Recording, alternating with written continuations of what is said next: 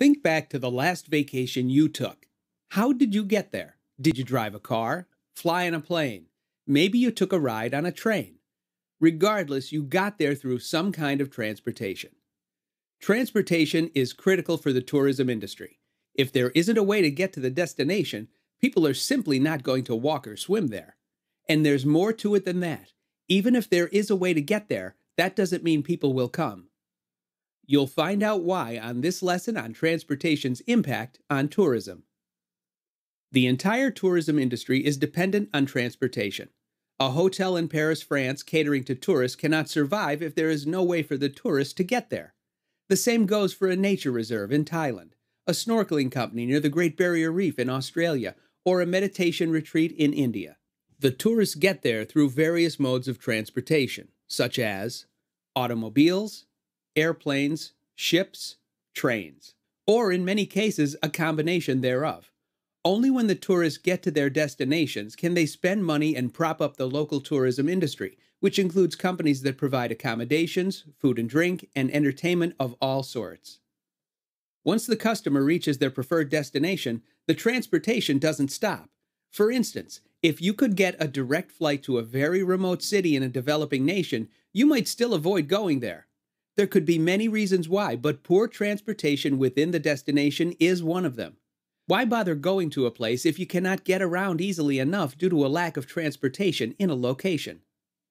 Booming tourist centers around the world try to ensure that tourists have a very easy time getting around via numerous methods, such as bus, taxi, train, and rental vehicles. In addition to the obvious ways that transportation and tourism are linked, there are also more subtle connections to consider. For instance, the modes of transportation must accommodate the ebb and flow of tourists with the seasons.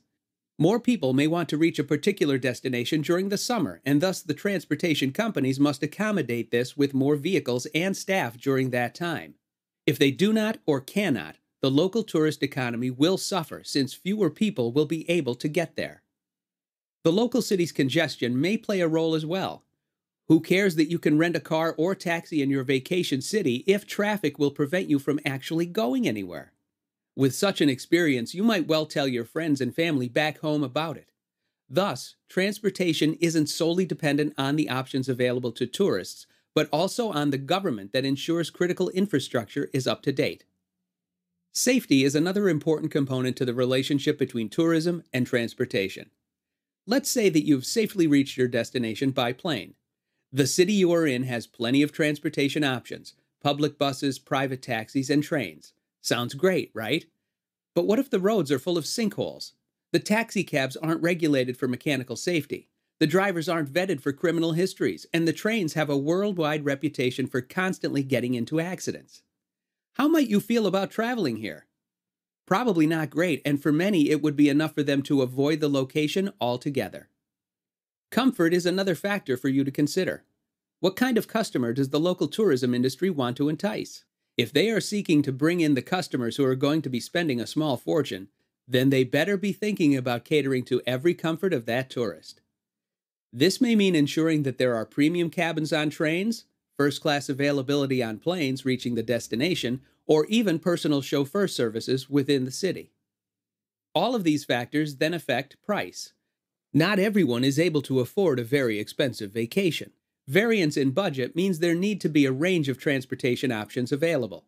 For some people, an iffy and uncomfortable but very cheap tuk-tuk is going to be just fine.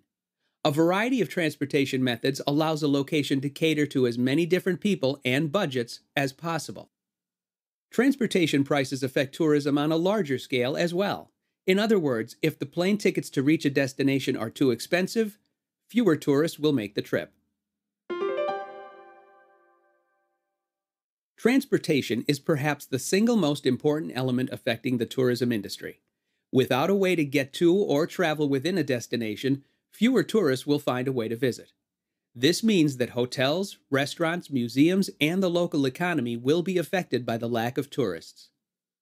People reach their method of destination via planes, trains, ships, and automobiles. Once at their destination, they may use similar methods to get around. The comfort, price, security, and expediency of the method of transportation will influence what kind of tourists come to the destination or how they get around there.